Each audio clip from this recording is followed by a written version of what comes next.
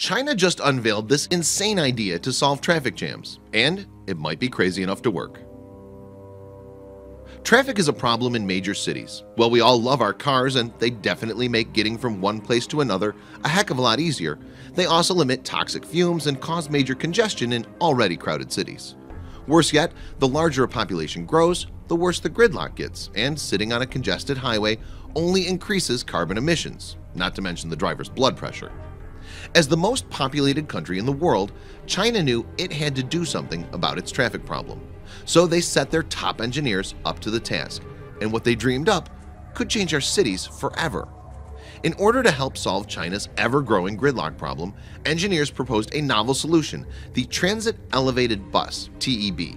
It would run on electric-powered rails and allow cars to drive underneath it while the bus's passengers are transported on the upper level.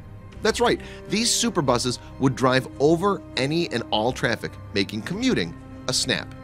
Each bus would hold 1,200 people at a time, and the entire system would be significantly cheaper to construct than a subway line. Engineers still have to address certain safety concerns and practical questions, but the TEB could revolutionize public transit and solve China's traffic crisis for good. The prototype recently launched in China, and everyone seems impressed with the results. This massive electric traffic buster is no longer a dream, it's a reality, and the amount of gridlock it could reduce in China would be truly significant in the country's efforts to decrease its carbon footprint. Though the tests were performed to real acclaim, there are still some issues that the massive bus needs to address before it can become truly successful. For one thing, if the bus drives over a car and that car misses merging toward an exit as a result, it's sure to make drivers angry. Another concern is height clearance. While the bus itself stands an impressive 19 feet high, it can only clear a 6-foot-tall vehicle. In places like America, where many people drive SUVs, it would prove to make this technology a real hindrance.